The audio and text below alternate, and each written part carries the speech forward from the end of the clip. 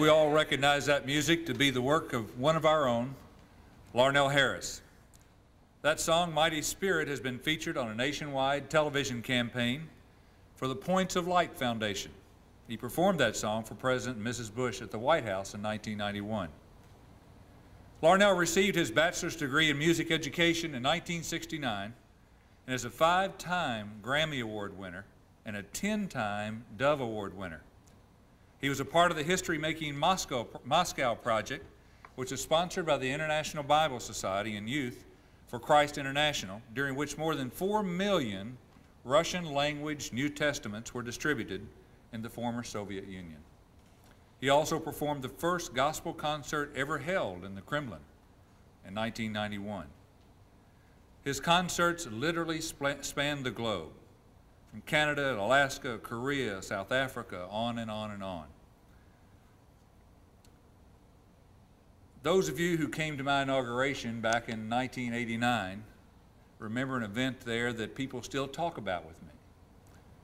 I invited Larnelle Harris, that we had been following, Susan and I had been following for years, and I was so delighted to find out he was a Western graduate. And I called Larnelle, we'd never met, and I asked him if he would please come to my inauguration and sing a song.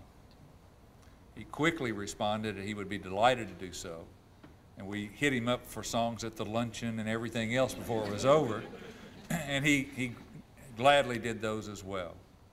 But in Van Meter Auditorium on that day, when Larnelle came out and performed, and what is typically a very stoic kind of ceremony, with all the robes and the hats and so forth, people jumped to their feet with a standing round of applause. And it was almost earth-shattering, which was, I think, appropriate since Van Meter's roof sort of came up just a little bit while he was singing. It was so powerful.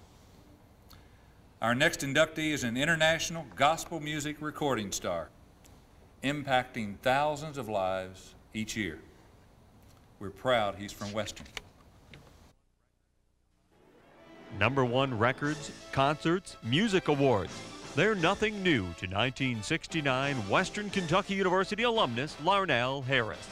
He's one of the most inspirational and talented contemporary vocalists around, and one only has to listen to his music to realize just that.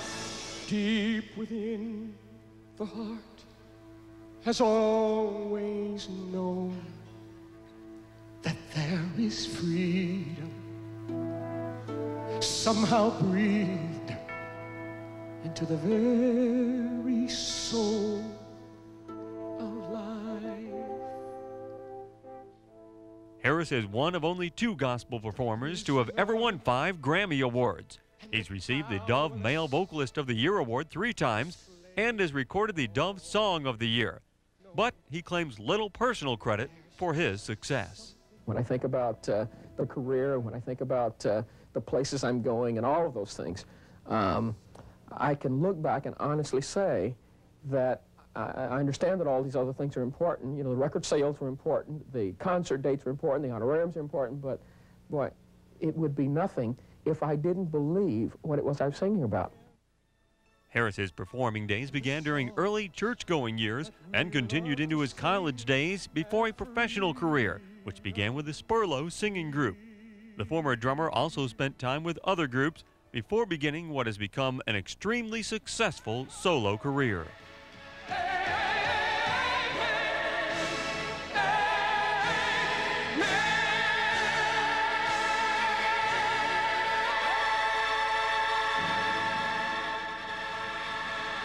In 1993 Western Kentucky Hall of Distinguished Alumni honoree Larnelle Harris. I have not made it to People magazine yet, though. We're going to work on that. My career at Western started when my mom and dad dropped me off in front of North Hall.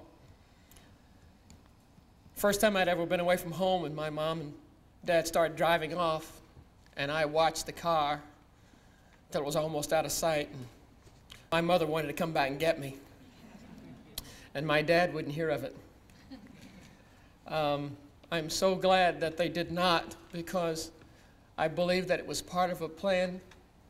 I believe that God has ordered my steps, and I believe that He had me pass through Western Kentucky University.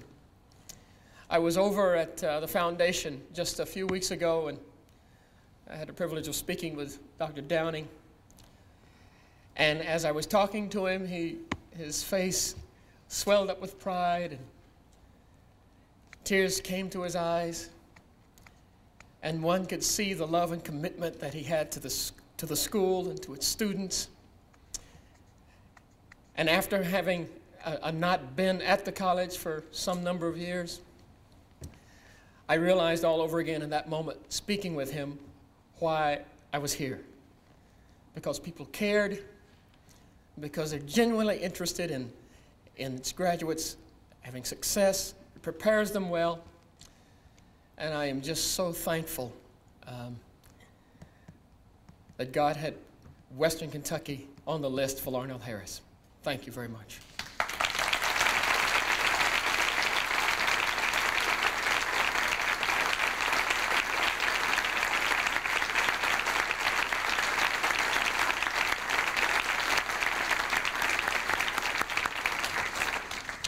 If you haven't been to one of his concerts, you need to do so.